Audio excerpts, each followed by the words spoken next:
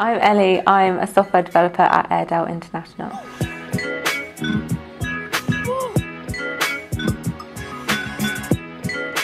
Well, see, a BMS, to me, it can actually mean quite a few different things. So like it's a building management system, and we specifically manage like the HVAC areas and the energy consumption and things like that. So we, in particular,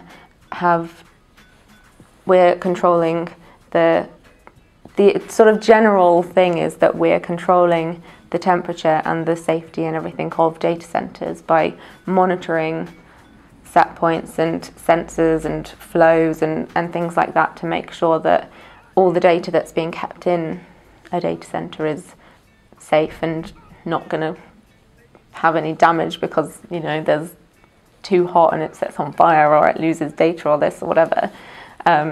So we implement like fire systems, cooling systems, security systems, basically all just to manage that building's typically data centers, data center.